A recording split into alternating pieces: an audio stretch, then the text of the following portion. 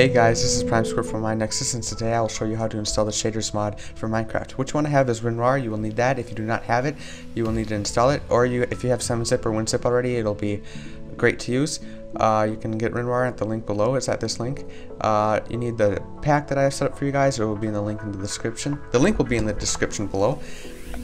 And so yeah, what you want to do is have Minecraft opened. You want to options and then force activate it. This will cleanse everything in Minecraft and it'll make sure it works. Next thing you want to do is search up %app data and it'll bring up the roaming folder. Look for the folder that's called .minecraft. It'll be at the top because it has a dot in front of it. Click that and then look for the bin folder. Click into that and then right click the Minecraft file and open with WinRAR, 7-zip or WinZip, whatever one you prefer. You can exit out of that because we will not be needing it. Next thing you want to do is close out of Minecraft, because if you don't close out of Minecraft and you try to edit stuff in this folder, it'll give you some funky errors and will not work. You want to install them, or you want to remove the meta.inf file because nothing will work if you have that install still in it. Next thing you want to do is open up the mod pack, open up Optifine. It has to be that version in there and it has to be installed first. If none of that happens, then the thing will not work and it'll be pointless.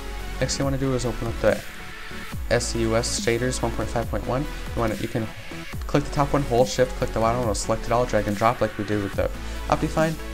Then pick which one. Ultra has the water effect and the sun effect. Light does not. I will show you later in the video what those are. Drag and drop, and then everything should be good. You want to open up Minecraft, you can exit out of everything else because you don't need to do anything else. And we can put that off to this side.